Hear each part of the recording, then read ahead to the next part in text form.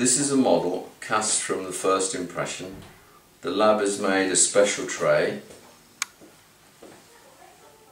This appears to be underextended in the right retromolar area.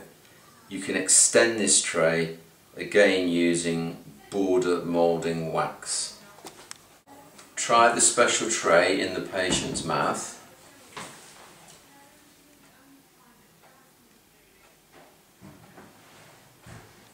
Check its extensions.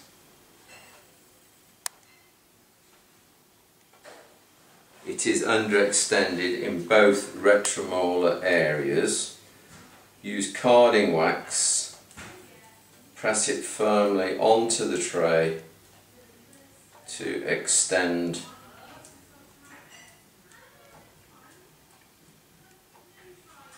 into any areas that appear short.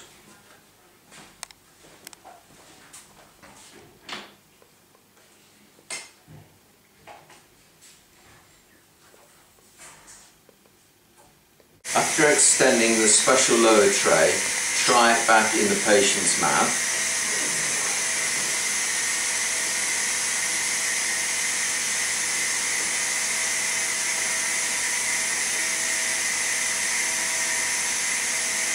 And check that the extensions are correct. And then load the alginate. Single load, please. Carefully load tray, try not to disturb the border wax. Cute. Not on the down.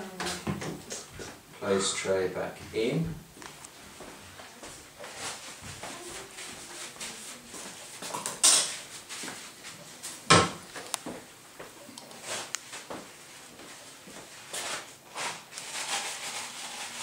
Lift your hand up, please. Push it into each cheek. Good, relax.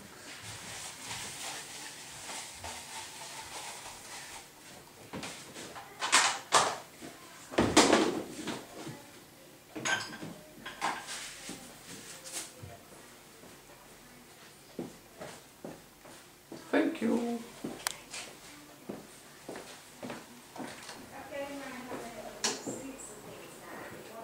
Keep breathing through your nose for me. I'm not going to put all the fiddly bits in so it gets too complicated. Remove tray carefully. Patient can have a rinse under tissue. And there you have a fully extended lower impression.